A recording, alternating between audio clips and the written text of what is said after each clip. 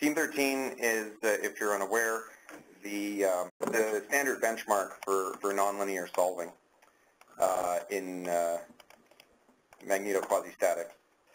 What is important in this model is that it has this very narrow air gap between two pieces of steel, nonlinear steel.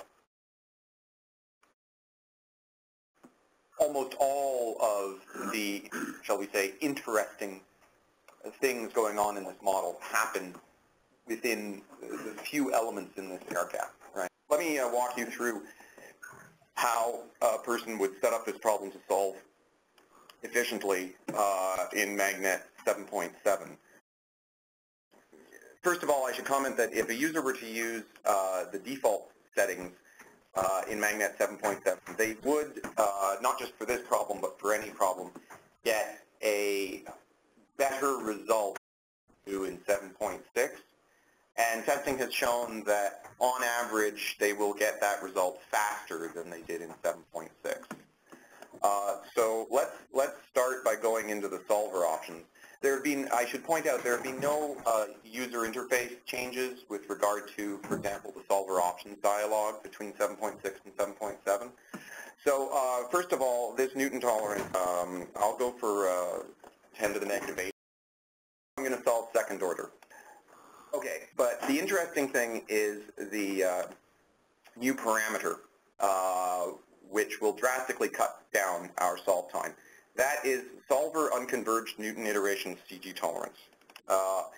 This allows us to specify a CG tolerance for all of the Newton steps taken by the solver prior to convergence.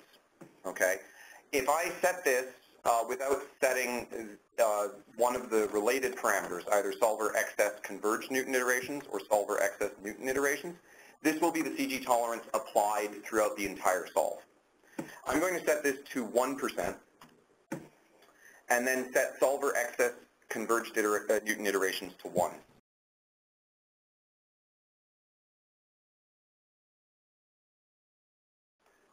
Okay, what have we done here? Essentially, we've indicated that we want to solve the problem throughout the Newton iteration to a high CG tolerance. As we approach the correct solution to the problem, the B field should become smoother. It should approach what we expect it to be in reality, which is a continuous smooth field.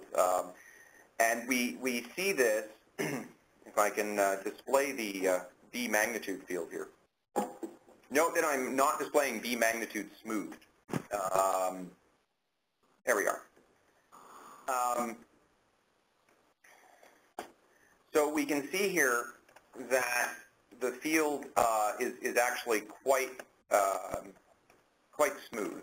The solver is achieving a much more accurate solution in only a small amount more time.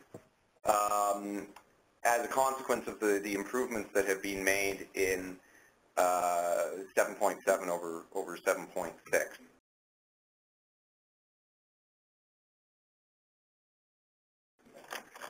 We have the current loop cut plane, or the coil definition method now in MagNet.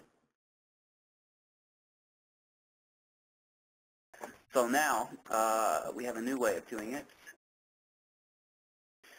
Yeah, so this icon here, which normally would be parked down here if you're by default in the solution toolbar, is the new current flow surface coil. So yeah, so if I click here, it'll just define it right away. But what I could also do is, if I hit the space bar, it'll reverse the direction of the current flow there. So you can see that happens. And if there were more components here and behind the one that's there, just like in other, if you hit tab, it'll cycle through them. So